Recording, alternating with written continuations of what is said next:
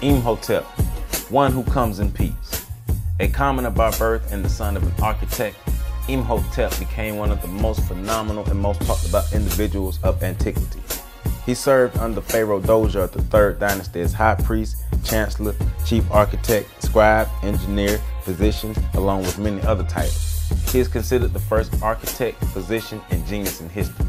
Imhotep was the master behind the building of the first pyramid, the Step Pyramid at Saqqara.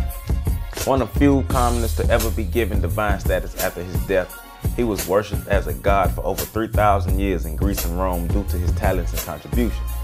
He is credited as the author of the Edwin Smith Papyrus, which describes over 90 anatomical terms and 48 injuries. Imhotep founded a school of medicine known as Asklepion, which remained famous for 2,000 years, and he did so 2,200 years before the so-called Greek father of medicine, Hippocrates, ever existed. He was commonly known as the first figure of a physician to stand out clearly from the midst of antiquity.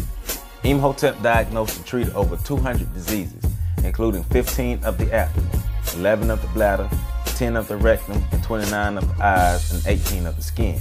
He performed surgery and practiced dentistry and was knowledgeable of the positions and functions of the organs as well as the circulation of the blood system. As a historic and medical figure, temples were erected and dedicated to him in Greece, which were turned into centers of medical teachings. He was also identified as the Greek god of medicine, Asklepios.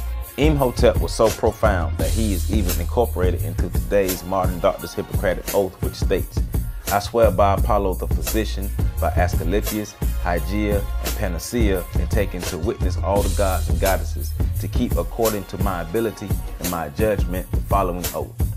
Imhotep gave the world a multitude of gifts, which we still use today. Medical practitioners throughout history owe Imhotep a debt of gratitude. Architects throughout history owe Imhotep a debt of gratitude. This one man set the foundation for a future even he possibly could not dream of. Arguably one of the most influential people in history. This Egyptian-born multi-genius gave the world a template for building pyramids and other massive structures which are still erected and reflected today. Imhotep, we proudly stand on your shoulders.